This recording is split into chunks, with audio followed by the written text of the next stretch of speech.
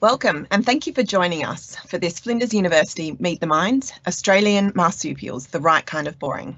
I'm Chantel Crossman, Partnerships Manager in the Office of Communication, Marketing and Engagement, and I'm excited to host today's event as we explore what makes koalas, kangaroos, bilbies and other marsupials so unique, why they have been falsely labelled as boring by generations of scientists, how they can help us answer key questions about mammal biodiversity, and what the future might hold for our iconic Aussie mammals. To begin with, I'd like to acknowledge that we're hosting this forum on the traditional lands of the Kaurna people, and that we pay our respect to their elders, past, present and emerging. We also acknowledge and convey our deep appreciation to the elders of all nations upon which Flinders operates. This event is delivered as part of our Meet the Minds lunchtime lecture series, where you will meet some of Flinders University's most engaging minds as they bring you their research from a diverse range of fields.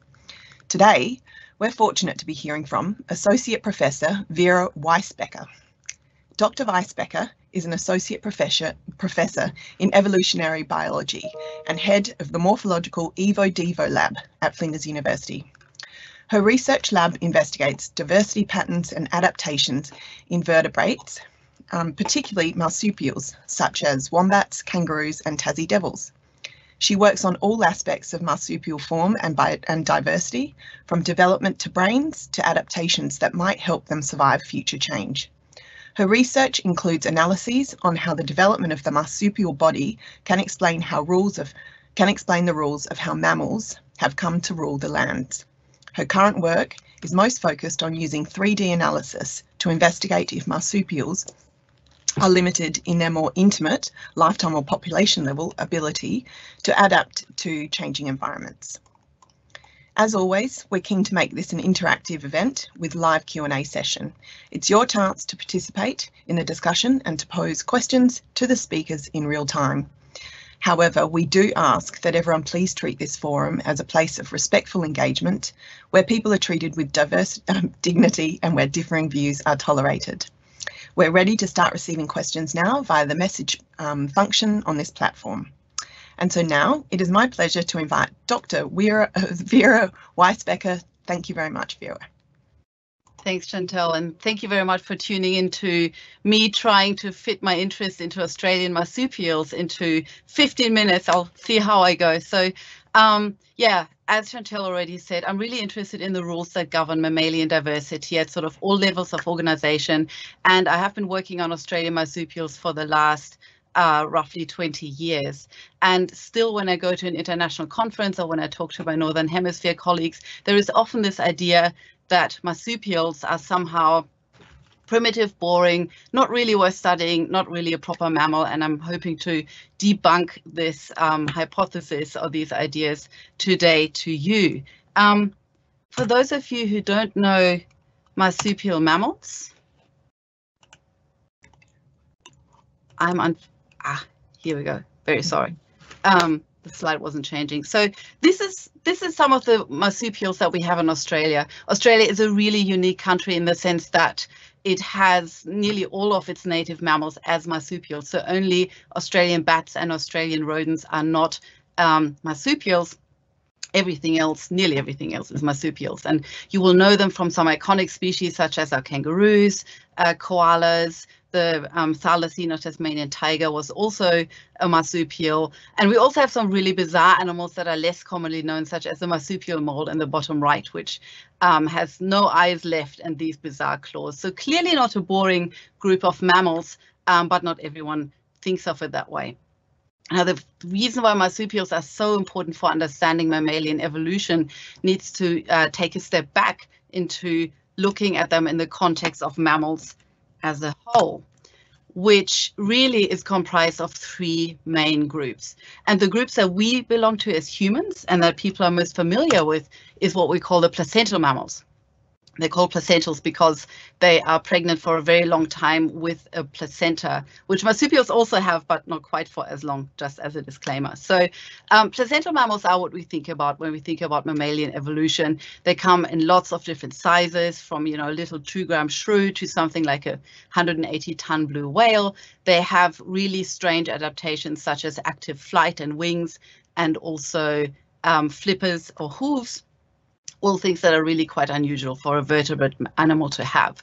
So to understand where this diversity comes from, one of the things that's really important is to understand the background of this body plan. And you can't just do that by looking at one group of mammals, you have to look at several. There are two candidate groups for this in Australia, and I briefly want to give some credit to the monotremes, which are egg-laying mammals and not marsupials. They're the echidnas and the platypus that you're probably familiar with. But there's only two of them, or two types of them. There's the echidna-like ones and there's the platypus, so you can't really do a quantitative analysis of them. And they're also very, very strange as a group of animals, so it's very hard to use them as a comparison to placental mammals. But then when we look at Australian marsupials in particular, and also the American species, we see a group that is really quite different in its patterning. So it's got a few less species. It's got roughly 360, 370 species, whereas placental mammals have roughly 4,000. And so they also don't have the same types of specializations that placental mammals have. They don't have active flight. They do have some gliders. They don't have fully aquatic water-living forms like whales. They do have a semi-aquatic water opossum though. But then on the other hand, we have things like kangaroos, which are the largest mammals to ever hop and whose skeleton has to function very close to the safety factors of bone that pretty much nearly break every time a kangaroo takes a hop. So they're a really good group to understand what drives the diversity patterns of mammals. The problem is they've been designated as boring for the last roughly 200 years. The earliest reference I've been finding on this is from 1837. And there is a very specific reason why marsupials are thought to be boring and somehow constrained in their ability to adapt.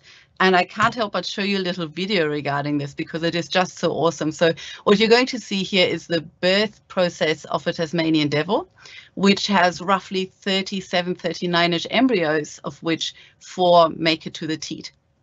And this is how they do it. They're born the size of a rice grain. So these little things you can see here are really, really tiny. And you can see how they're actively moving towards the teat area. So they're using their forelimbs, and later they will use the jaws in their big bulbous heads, which you can see here, to attach to the teat. And mum just sits there. She does nothing, despite the fact that the babies are so very tiny. And marsupials have had this mode of birth in some form for the last 60 million years, which is when the last common ancestor of marsupials lived. So you can imagine that this is a really extreme way of being born. It is something that we don't see in any other land vertebrates. And very early in the piece, scientists have thought that this must imprint itself so much on the marsupial body that it's basically got no hope of ever doing anything interesting. What they didn't quite realize is that this mode of reproduction itself is incredibly interesting and holds a lot of answers for mammalian evolution as a whole.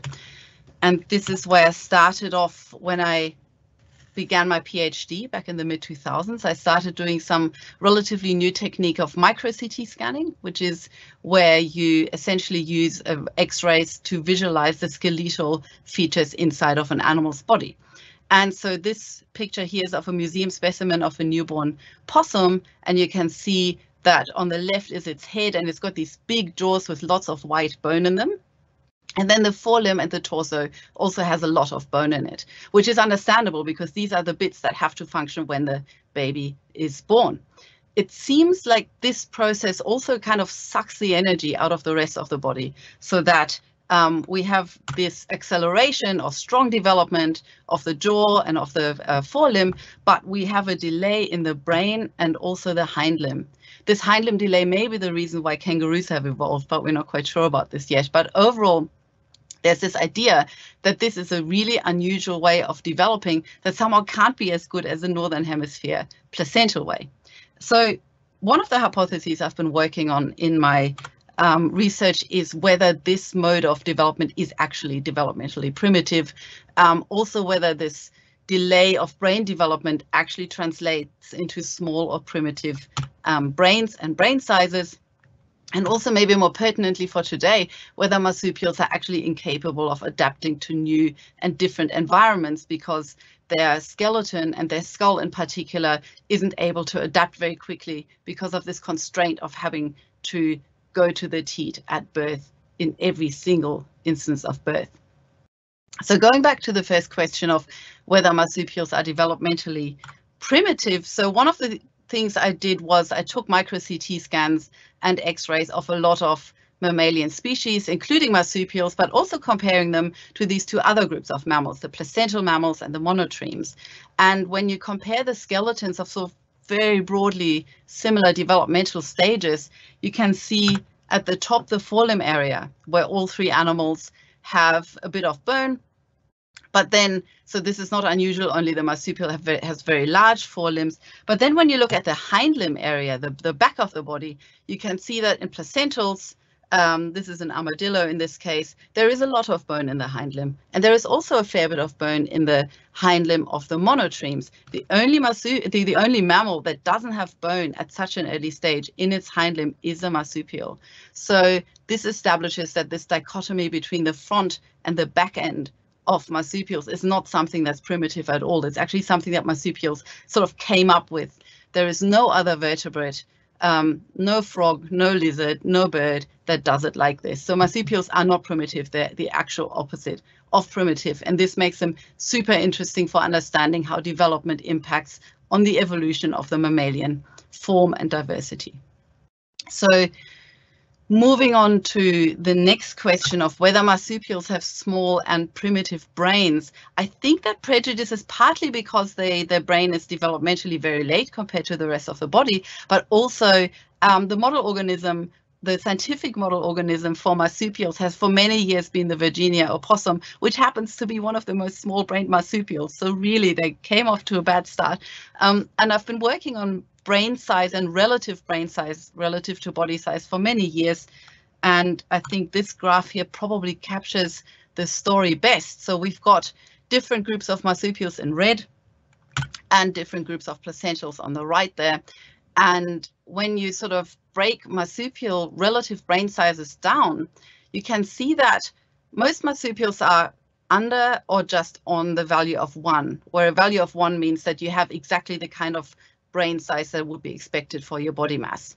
But when you look at the placental mammals, or most groups of placental mammals, things like my little goats, these are actually mine, and sort of generalized mammals, they are also coming out as below 1, so relatively small-brained relative to their body mass. But then when you look at some groups of mammals, such as these purple points on the top there, these are the cetaceans, the toothed whales such as orcas and dolphins. They have very large relative brain sizes.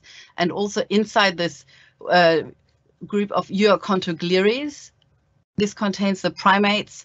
And when you take the primates out, which is humans and other apes, this yellow group goes from relatively very large brained back to just under 1 as well. So what I'm trying to say is here that placental mammals have very similar brain size baselines. They are not systematically larger brained than marsupials, but they have somehow managed to produce several single very large brain radiations. So again, this makes marsupial a really useful baseline for understanding what drives the evolution of brain size and all the traits that may be associated with being big brained. And this is some of my current work as well. What I'm studying at the moment most is this question of whether the crawl to the pouch may make marsupials somehow less able to adapt to changing environments. And I'm using the skull for this because it's a really very versatile, very functional part of the body. It has to feed the animal, it holds the brain, it has a lot of sensory systems.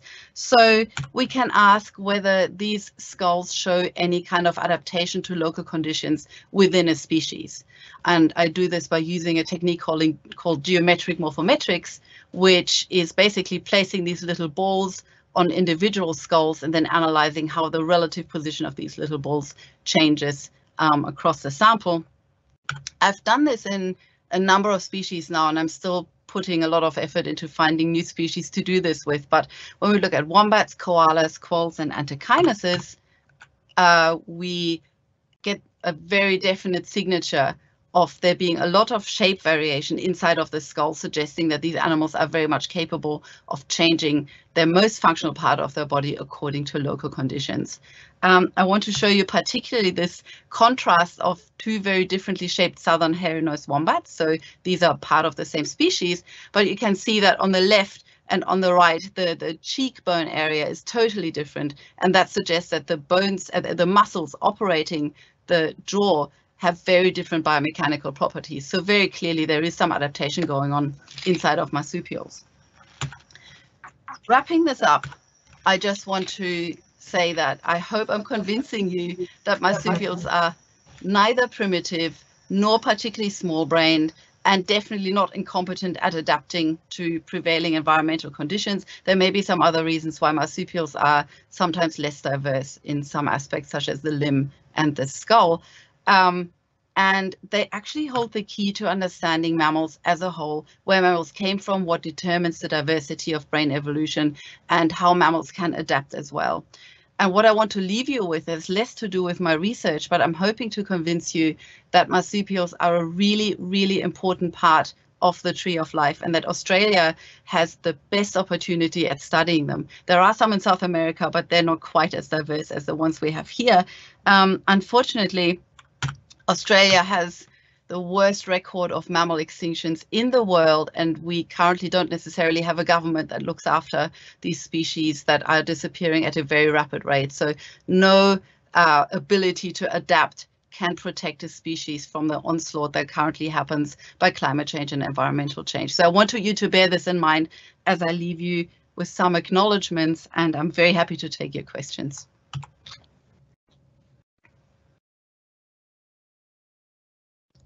Thank you, Vera. That was fascinating and not boring at all. We're starting to receive a few questions from the audience, but I'd like to encourage a few more. Any we can't get to, Vera will come back to you directly after the lecture. So to get the discussion started, and I wouldn't be forgiven by my two kids if I didn't ask, do all marsupials have a pouch? They don't all have a pouch. So marsupials in Latin literally means pouched animals, and most marsupials do have a pouch, but there are quite a few that only have like a teat field. So they have like a mammary area where the young attach to. For example, the carnivorous marsupials, the so-called dasyuromorphs, they have an open pouch area or don't have a pouch area at all. And there are also some marsupials with forward-facing and backward-facing pouches. So the pouch is actually really quite a flexible thing. And to make things worse, female echidnas also temporarily display a pouch when they have their babies. So yeah, pouches are not just the domain of marsupials at all. Amazing. Can you tell us a little bit more about how marsupials got to Australia? This is a really interesting, thank you. That's a really interesting question, because marsupials are literally not actually from here.